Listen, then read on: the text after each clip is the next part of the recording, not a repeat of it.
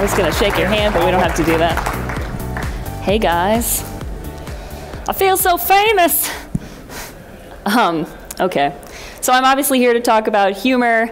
I see all of you attentively waiting for me to be funny. That's a lot of pressure. I'm gonna do this.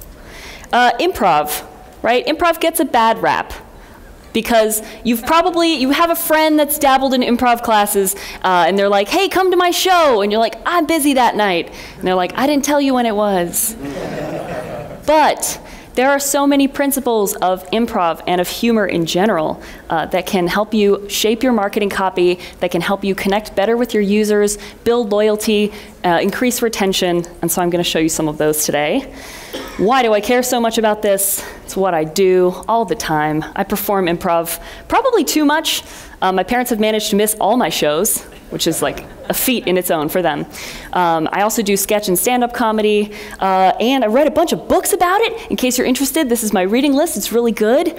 I built my whole business on it. Y'all are like, she's getting a little crazy with this. I don't know if we like her so much anymore. And I'm actually the first search result for funny copywriter on Google, and probably Bing, but we don't know because no one's ever used it.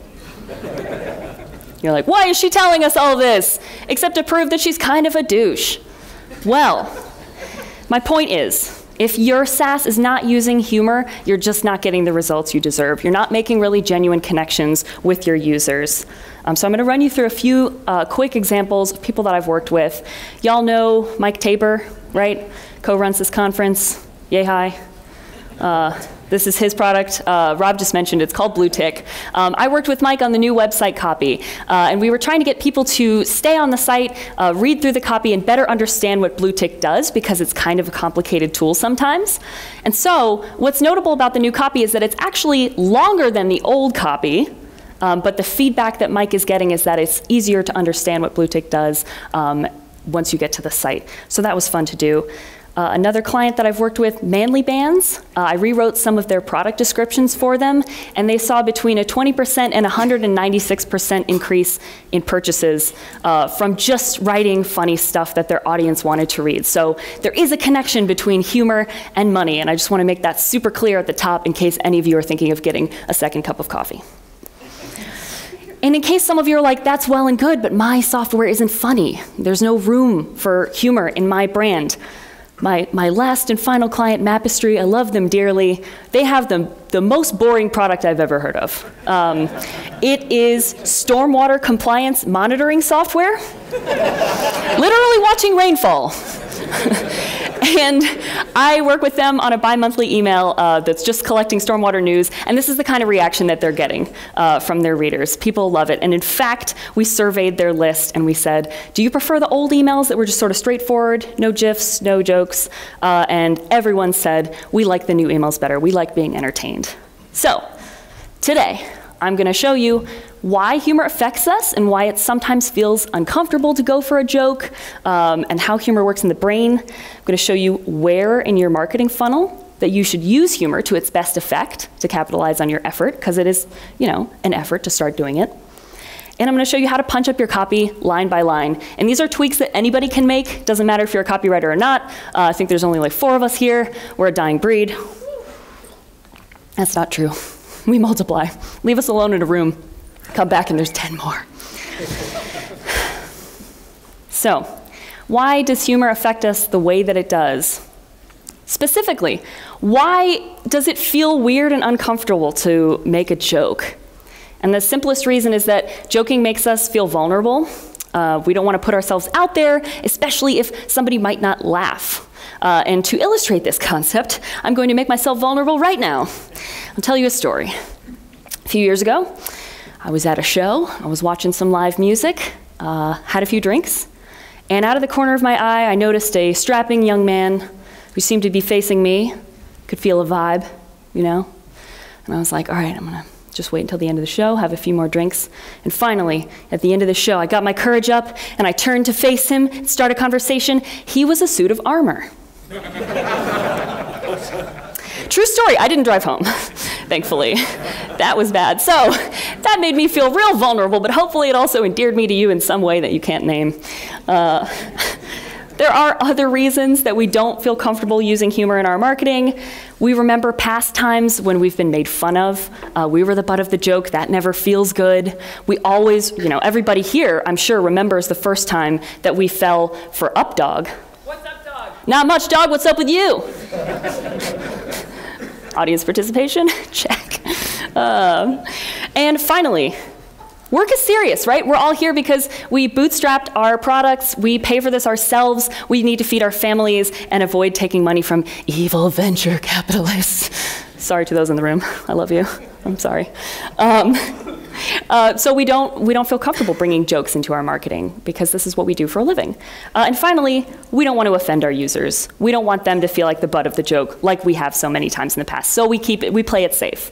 Not everybody can be Cards Against Humanity. I love them so much. They call their users horrible friends and consumers, and I drink that up. I love that. That might not be your brand. And if you're thinking that I'm going to tell you to do this, I'm not. You don't have to go that far. It's going to be okay. But you should be playing on what humor does to people's brains and leveraging that to your best effect. How does humor work in the brain? It activates parts that make us feel good. You laugh at a joke, parts of your brain light up, and you associate whoever told the joke, as long as it's not about you, and sometimes even if it is, with happiness and fulfillment. And it also helps us distinguish between two states of mind. There's a goal state of mind, when we're really focused on getting something done. We don't really have time to take a break or laugh or enjoy anything. And then there's a play state of mind, when we're more receptive to humor and jokes. We're more willing to have fun. And if you are sending out emails and you're using microcopy inside your product and you're helping users get things done, but you're never making a joke never being funny, you might inadvertently be making your users feel like your product is a taskmaster. So no matter how productive they can be using your SaaS, they still feel like, okay, this is work. I'm going to get this done. And then when another tool comes along that might help them do it better, they have no real connection with you. They might just switch right over. That sounds terrible, right? Humor is also a really effective way to introduce bad news. This is a campaign by Unbounce, which is a landing page software I'm sure a lot of you are familiar with. They had to change their pricing plans, and they had to tell users somehow. And so they created this whole chief discount officer campaign. That's not a real guy. I mean, he works at Unbounce, but that's not how he dresses. They made him a fake LinkedIn profile. They sent out coffee-stained flyers, and they told some people their prices were going to go up. And the reaction they got was still really good because people were like, I love this campaign. So now you're like, okay, great, how do I make a joke? What is a joke? I don't understand, teach me. No one said that. There are some Germans here. That was my German accent. I'm sorry. How do you know what to make fun of? If you're invested now in the idea of making a joke, great. How do you know what to make fun of? This is where you should go back to your customer research, which all of you are doing, right? You're all doing it. Everyone's like, yep, we're asking our users what they love and fear and hate and dread, and we're using that in our copy, right? So take a break from asking them problem and product-focused questions. Oh, an angel just got its wings. Take a break from asking those very product-specific questions and ask your users what they think is funny. Ask them about their favorite shows and movies and books and stand-up comedians and cartoons. So here's an example of a quiz that I actually ask my clients. This is just one page. I ask them which meme they find funniest. And after they go through this quiz, I have a solid understanding of what kind of humor they like. Highbrow or lowbrow, witty, intellectual, dark and morbid. It gives me a really good sense of what to make fun of and what to reference to bring back later in GIFs and things like that, which I'll get to. So when you collect this data from your users, look for those patterns. Maybe you find out that everybody loves Seinfeld, but they hate Friends. I think both of them are garbage, for the record. Maybe you find out that they really like buddy cop movies for some reason, so you want to bring that dynamic into your marketing or even reference some of those movies. You'll never know until you ask. Then what you're going to do is take that data and overlap it with your own sense of humor. If it's just you or if you have a team, you obviously know what your team thinks is funny. You're in Slack all day trading jokes. See where those things intersect. That's the place to make fun of stuff. Everything in that overlap is going to be appropriate and relevant and perfect for you to tap into. Those are your perfect topics. I'm a thirst monster. All right, so we talked about how to pick your humor topics. Let us talk about humor styles. It's how you deliver the jokes that you're going to give to your users. There are 2 fail-safe styles that I want to introduce to you today. The safest style is going to be observational humor, and then there's self-deprecation. So observational humor, Jerry Seinfeld is really famous for this. It involves seeing something in the world that we can both acknowledge and relate to, pointing out that it's kind of weird, noticing something incongruous about it, but it's neutral. The user or the listener is not the butt of the joke. We're not the butt of the joke. This thing out in the world is, and we can all see it. So he's like, what's the deal with airplane food? Am I right? I've never seen a Seinfeld stand-up show. Wait, let me customize it to this audience. What's the deal with 2-factor authentication? Yeah, there it is. Okay, great. I won't ever do a Seinfeld impression again. So what does observational humor look like when it comes to SaaS marketing copy? This is a company called Digit. They help you automate your savings.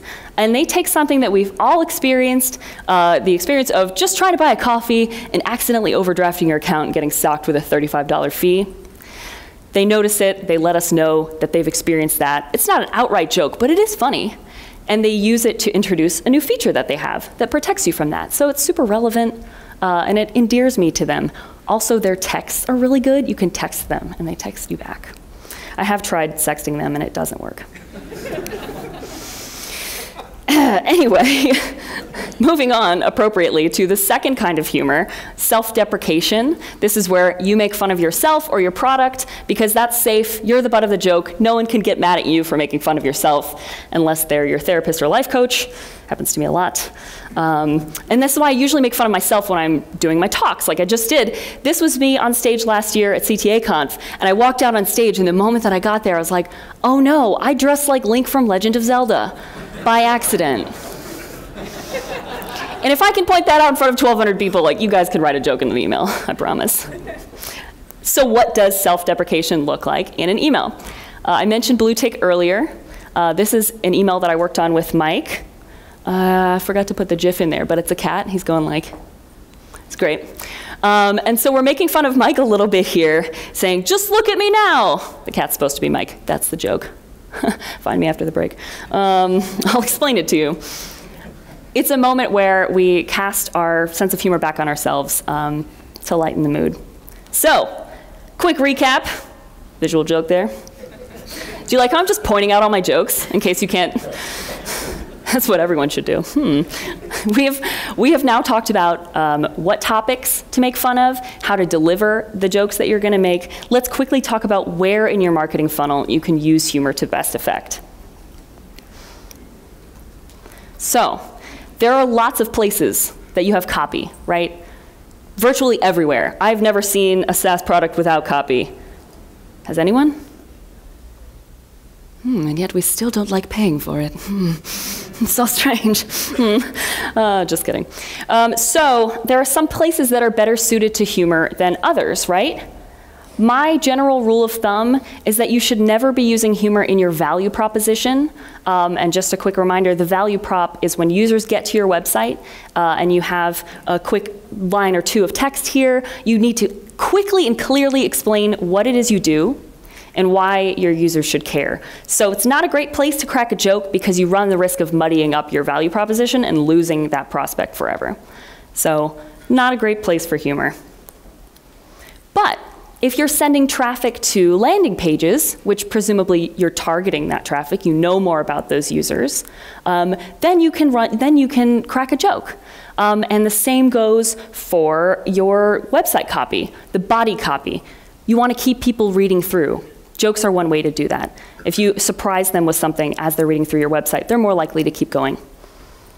And finally, always, always, always use humor in your emails and inside your product itself, because this is where you have that opportunity to build a real one-on-one relationship with your users.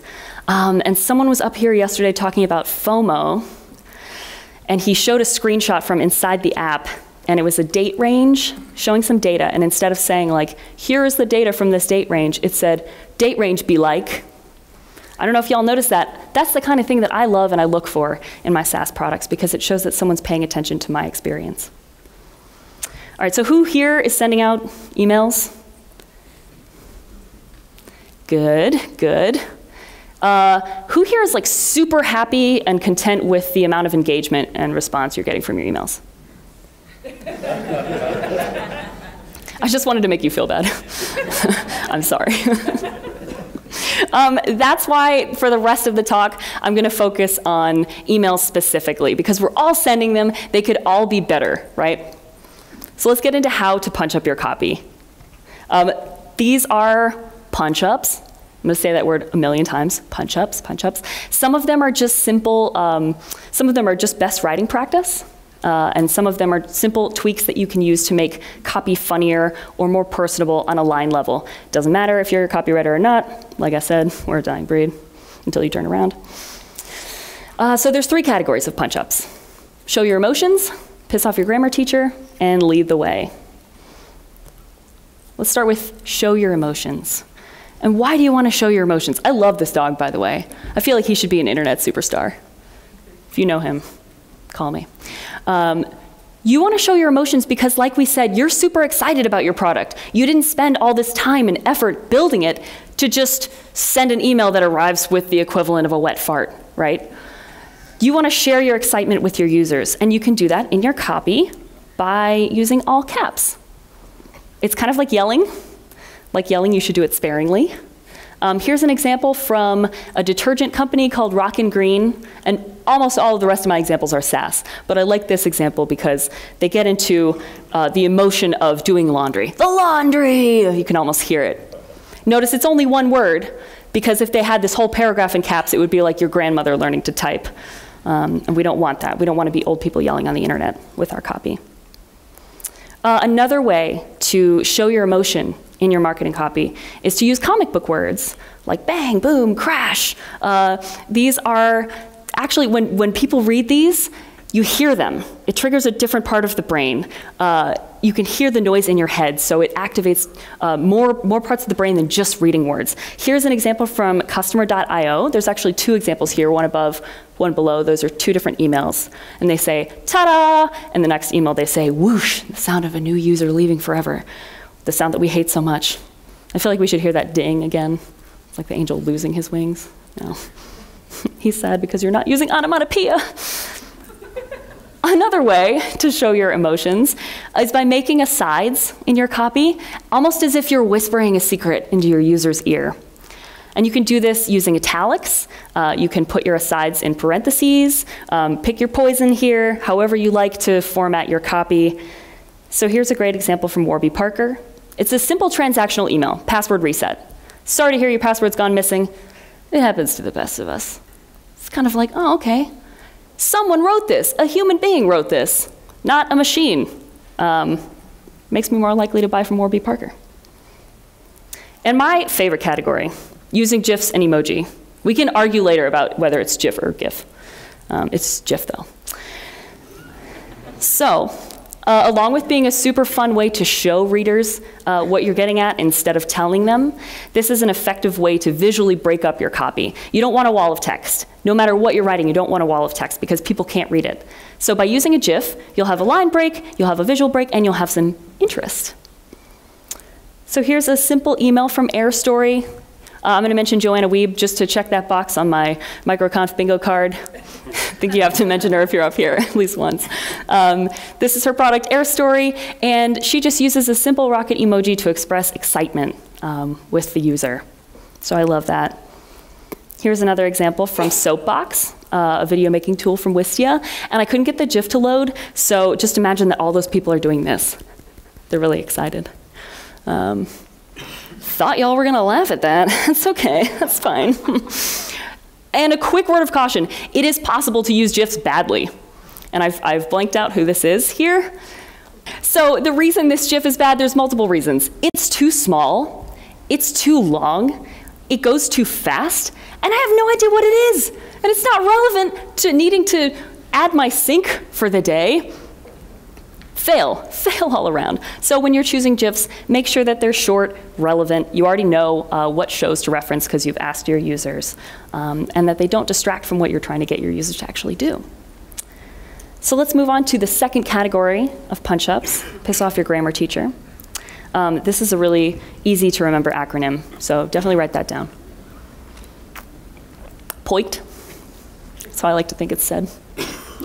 The first way to piss off your grammar teacher is to make mistakes. You can make an intentional typo. You can punctuate incorrectly. Or my favorite, you can use strike-through to make a joke that doesn't distract from your actual point. So this is Sumo, and they're saying, I want to go fast, Ricky Bobby. It's a reference, I think it's Talladega Nights and like John C. Reilly. Yeah, just in case people don't get that, it doesn't matter because they still get the point of the email, but the people who do get the joke will be secretly pleased, and then they'll probably go watch a Will Ferrell movie. Another way to do that, like I said, is including a typo. There are some studies that have shown including a typo in your email subject line gets higher open rates. So here's Mark Littlewood. Some of you may know him from BOS. And he says, more new speakers to show that he's like up on the internet lingo. I loved it. Great guy. Another way to piss off your grammar teacher, contract and abbreviate words. Because we don't speak in full, uncontracted, we do not speak in this way, right? Our copy needs to mimic how we speak in real life. So here's a bad example. I won't tell you who it's from. Hi, Lianna. How is it going? How do you do, fellow kids? That's what that made me feel like. It's like, who wrote this? Here's a better way to do it. This is just a simple contraction, simple abbreves. I want to know. It's how we text each other. It's how we talk to each other in real life. Why don't we write that way? Here are some simple abbreves that you can use. Bonus points if you put them in your emails from your CEO, especially Totes Jelly. It's like, CEO of SaaS product here, I'm Totes Jelly of your user count. I don't know what no one's writing this email.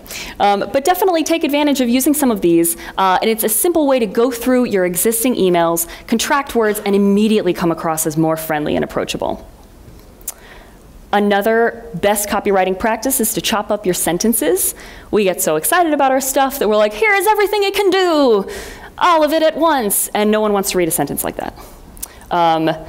We have been told not to use sentence fragments. Every sentence should have like a noun and a verb, maybe a preposition. No one remembers what those are. But in fact, it's true that your sentences should only be doing one job. So give each sentence one job. That job can be to get the reader to the next sentence. So here's Typeform. They say, we just hired a professional photographer, thousands of them actually, that's not a whole sentence. With our new Unsplash integration, it's never been easier to stand out from the crowd. Oh, and did we mention it's free? They're making 4 points in 4 sentences here. They could have smashed all of those points into one sentence, but instead they're saying, new pro photographer, thousands of them, it's Unsplash, and it's free. Super easy to understand. Quick recap. So we have established now that effectively using humor helps you build your relationships with your users, right? And now you know how to do it in some line levels. There's one more category that we're going to get to. And just in case this is feeling weird, everything that we are learning here, oh wait, my slides are different. That's good. There's an updated version. Last category of punch-ups. Lead the way. People are sheep. You got to tell them what to do. The first way to do that in your copy is by asking and answering questions. So if you know that your user is going to have an objection, and you need to answer that right away, meet them where they are. This is Text Expander saying, hey, what if you don't want immediate snippet expansion? Use delimiters. And in another email to the lower right, want us to show you, not tell you? Watch our video.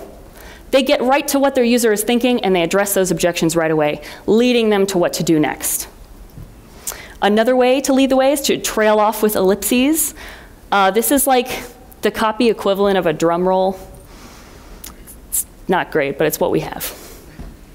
Here's brain.fm, trailing off, building suspense, also giving us a nice line break so that it's easy to parse this whole email. We have some good news to share with you, ... announcing latest updates. They also have an emoji. I love it. Although don't ever tell people that it's been a while since they've heard from you. They don't remember. And the last and most important way to lead the way, include a call to action. Please tell them what to do. You have to have a button or a link in your email. Tell them what to do next. Here's a great one from TunnelBear. They're a private VPN service that I recently discovered. I love their website. If there's anyone here from there, let's talk. And they say, upgrade my bear. It's super personal. It's written in the user's voice, my bear. It's on brand because it's talking about bears and not like upgrade my service. And it's excited because there's an exclamation point at the end. By contrast, here's how not to write a call to action. Take a peek into our musings, momentum, and March updates. Why, though? Why would I do that? There's nothing in that for me. It's somebody who really likes alliteration, and they were like, what can I alliterate with March? It's March, right? No one is here from this team, I think. So, I mean, you can send an email without a call to action. But it's like sending a pregnancy announcement featuring guns. You just shouldn't. You can, but you shouldn't.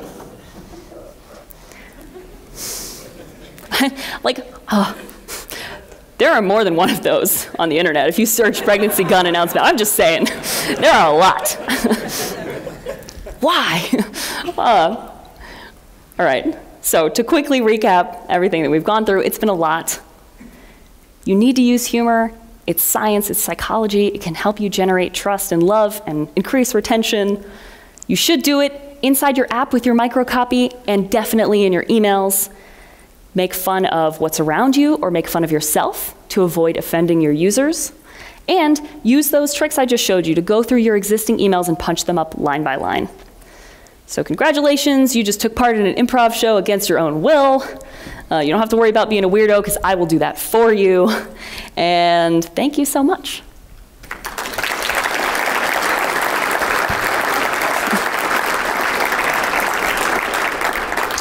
Questions?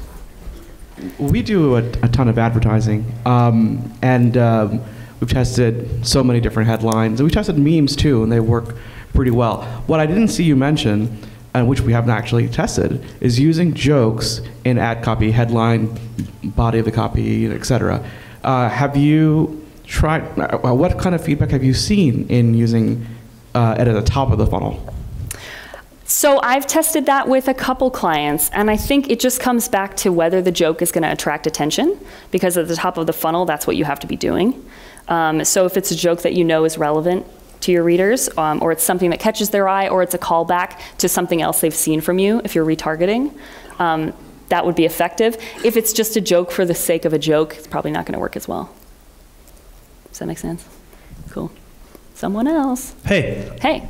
I am in the funeral niche, and I'm wondering... Bye.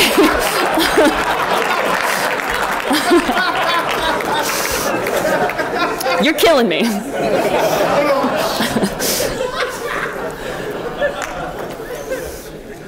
What, were you wondering, or were you just trying to make me feel bad? Does it actually work across all industries?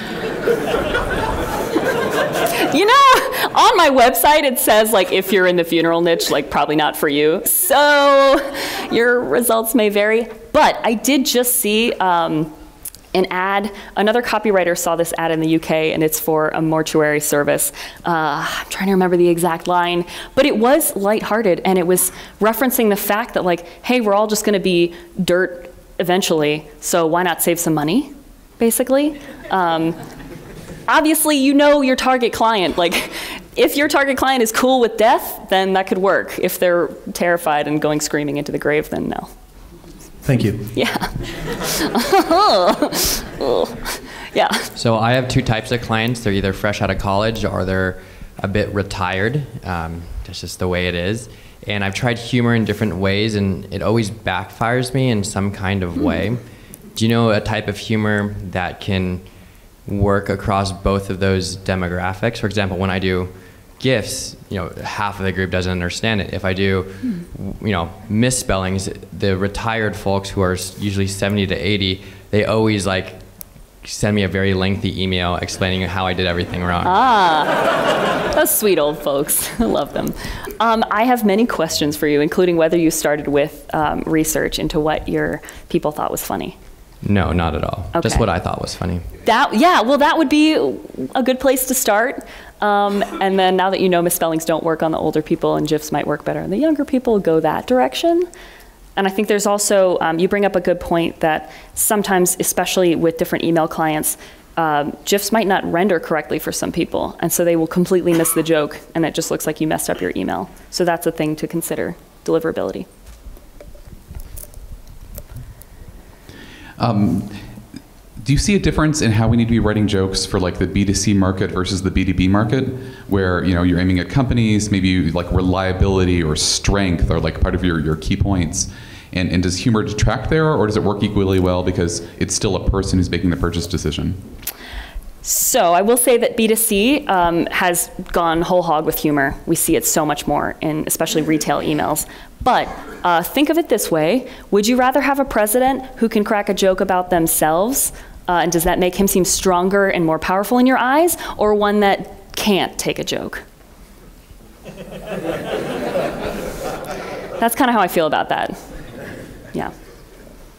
Yeah, in the back. Hi. Hi. So I run a B2B business. How do you frame, the tactics of doing the research and interviewing your customers to say, what do you think is funny? How do you frame that? Because it seems like a totally random sort of question to ask someone, what do you think is funny? And send them a survey or something like that. Yeah, it is random, and it will surprise people, and that's kind of part of the fun.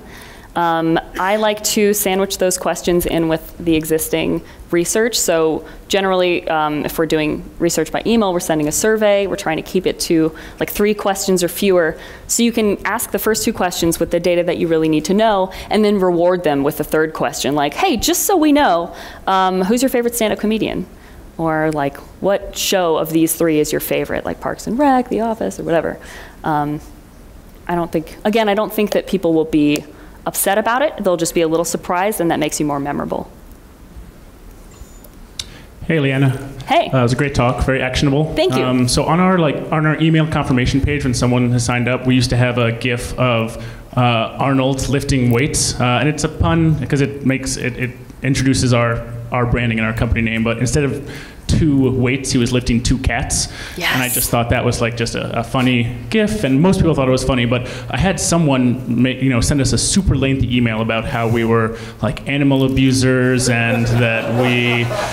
So for the majority of people, I think they found it funny, but for some people, they definitely did not. So I was just wondering if you had any experience with those kind of reactions and how you should deal with that kind of thing. Yeah. I think even when you do everything the right way, there's still a tiny risk that some people will get offended or take it the wrong way. And you saw with that Mapistry data, when we asked the email list what they preferred, there were 5 to 7 people who still said, I liked the old emails. And at that point, you have to ask, who's my ideal user, and who do I really want to work with? Who's the most valuable for me? What's the lifetime value of somebody who likes the GIF versus doesn't? And focus on the people that are worth it to you. Yeah. Nope. I think we have time for 1 or 2 more, if there are any additional questions. So, question about poking fun at your competitors. Advisable? Any tips or tricks or guidelines? Generally not a good look. It's offensive to them, and it can be libelous depending on what you say and where you say it. And it just doesn't make you look good either, because instead of pushing other people down, there's this idea in comedy that you should always be punching up. So if it seems like you're punching down at your competitors, then it's kind of like not fun for anyone and feels gross and bad. So I say stay away from it. I was just talking to someone in the audience. I don't know who that was. Hey.